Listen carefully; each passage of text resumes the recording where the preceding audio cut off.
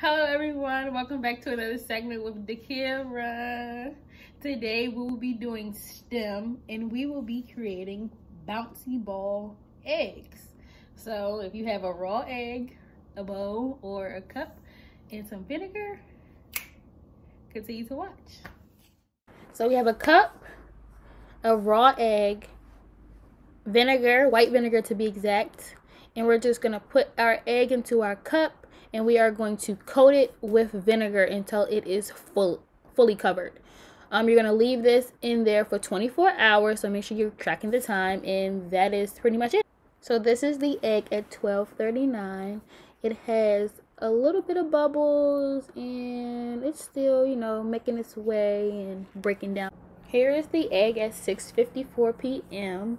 and as you can see, it's a lot of residue at the top. That is just the egg breaking down, and that's what you want to see.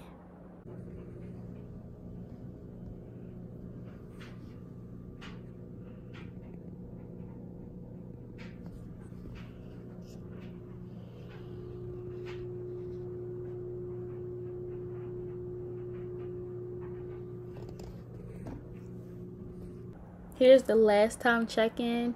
Here you see I'm touching it. It was really gushy and gooey like a bouncy ball. And yeah, 2 more hours and I was able to take it out. So my 24 hours was up, and now I'm just pouring out the residue and the vinegar so we can see if this actually works.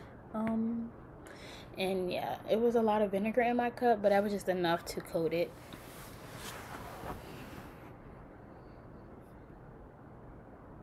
So now I'm about to take it out of the cup. I have gloves on because I didn't want my hands to smell like vinegar, so don't judge me. As I'm touching it, it's really like bouncy. It's not hard anymore like a regular egg. It's very, ugh. So now I'm bouncing it, and it bounced. Do you guys see that bounce? Who you know can bounce a raw egg? Who you know besides me? Well, now you guys, because you can bounce your own egg. So yeah, that's just me playing with it and bouncing the ball. So if you try the experiment at home, please let me know in the comments how you liked it. Have a good one.